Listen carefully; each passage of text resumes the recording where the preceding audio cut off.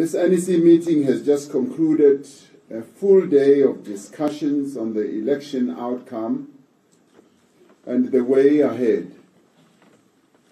We have recognized that the people of South Africa have made their wishes known in free and fair elections. We accept the outcome of these elections as the will of the people of South Africa.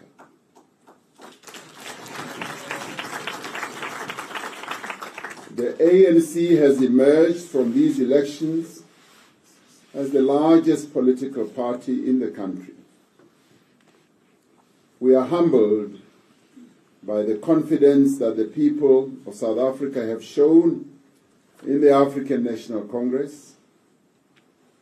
We now say, as the National Executive Committee, that we have heard the concerns of the people of South Africa.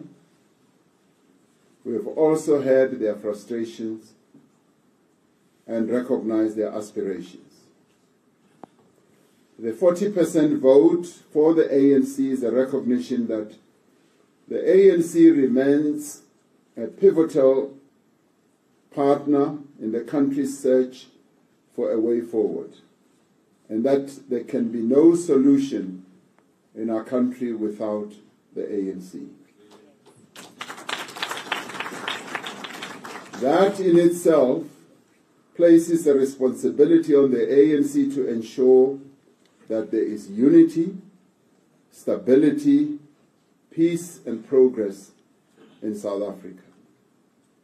During the course of the discussions of the NEC, we have looked at various different scenarios for setting up government. As the ANC, with its 40% return of votes, cannot really set up government without cooperating with others. The discussions have been constructive, robust, thoroughgoing, and have enabled us to emerge with a unified consensus position. The NEC meeting has provided clear direction on the work that we must do over the next few days, as well as the next few weeks, to establish national and provincial governments that are stable, effective, and advance the interests of the people of South Africa as a whole. The ANC acknowledges that we are at a moment of fundamental consequence in the life of our nation. Our country requires extraordinary leadership and courage to plot a way forward. We must act with speed to safeguard national unity, peace, stability, inclusive economic growth, non-racialism, and non-sexism. We will ensure the continuation of a progressive agenda of social and economic transformation in our country. We have therefore agreed that we will invite political parties to form a government of national unity as the best option to move our country forward. The modalities of the government of national unity will take into account the conditions prevailing at this moment in our country's history.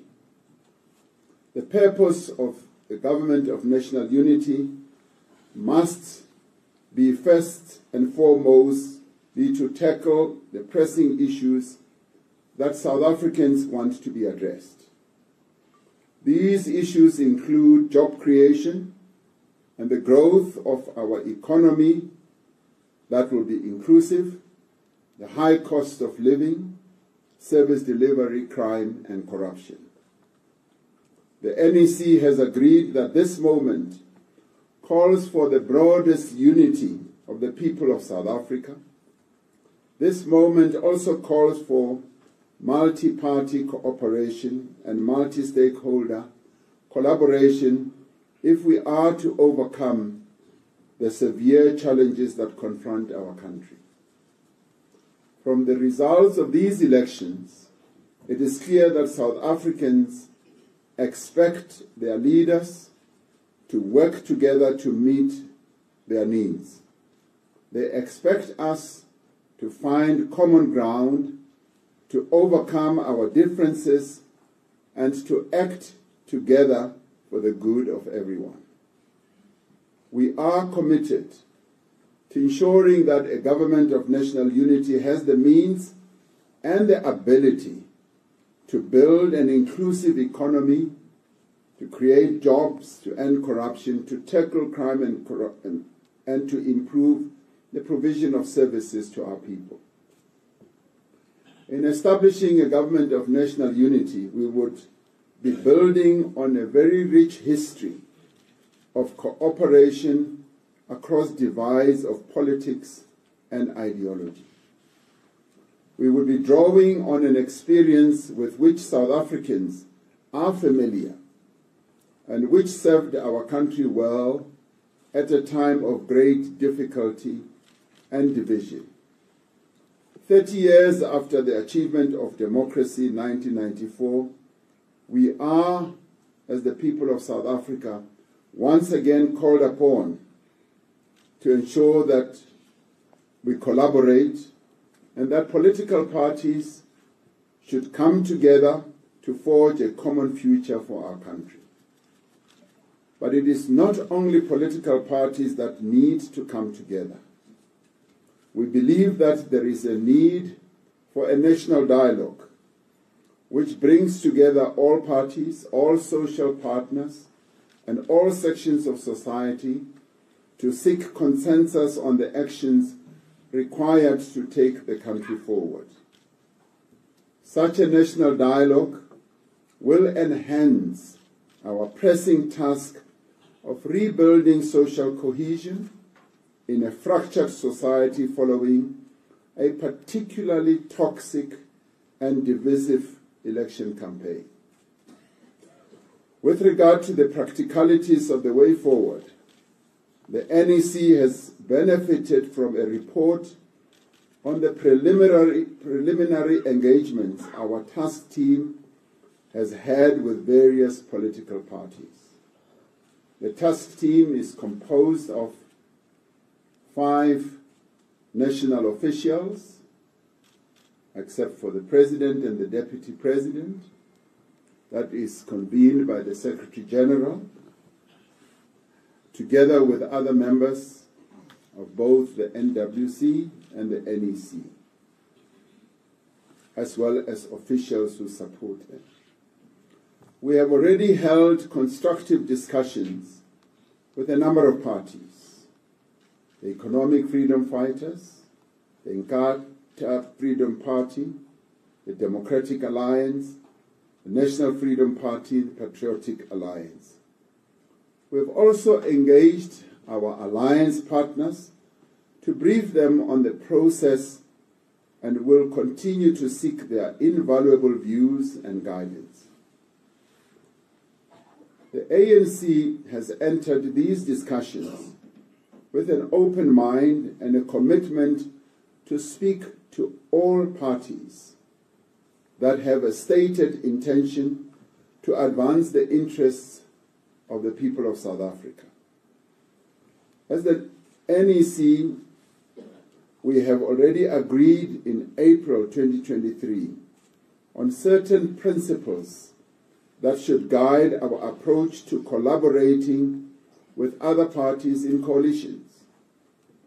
The principles we will collaborate with other parties are based on advancing the building of a united, democratic, non-racial, non-sexist, and prosperous nation.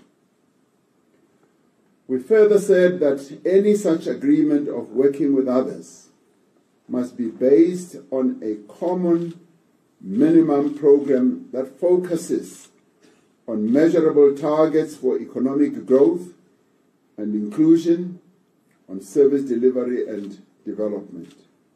All parties must commit to shared values, nation building, and social cohesion. Now, these values include respect for the Constitution of the Republic of South Africa and the rule of law, social justice and equity, human dignity, non-racialism, and non-sexism. These values also include stability, accountability, transparency, integrity, community participation, and good governance. Agreements between parties who will be involved in this whole process should, in the end, be in writing. They should be public. They should also be transparent and include measures for holding all participants accountable. Our approach to how provincial governments are formed, where we do not have an outright majority, will be guided by the same principles. The ANC notes that we do have ideological and political differences with several parties in our political landscape. However, we will not preclude the possibility of working with any party so long as it is in the public interest and it is in keeping with the principles that I have articulated. Guided by these principles, understanding the needs of the country and appreciating the expressed will of the people, the National Executive Committee has agreed to seek agreement amongst parties on the formation of the Government of National Unity. This NEC has therefore mandated our negotiating task team to proceed to engage with parties on this proposal of a GNU. They will also reach out to a broader range of parties to enrich the process and promote inclusiveness. We have directed the task team under the guidance of the national officials, the working committee, to develop in greater detail the modalities and button down our principles and the governance framework to guide all the parties to the Government of National Unity to ensure that it is coherent and effective and is aimed at serving the interests of the people of South Africa. We have agreed as this NEC that it is both necessary and strategic that we act in a manner that seeks to unite the broadest range of social forces and isolate those that seek to cause chaos and instability and division. As the ANC, we will be reaching out to formations across society to build a shared program for social and economic change. In the coming days, we will be convening meetings of ANC structures to discuss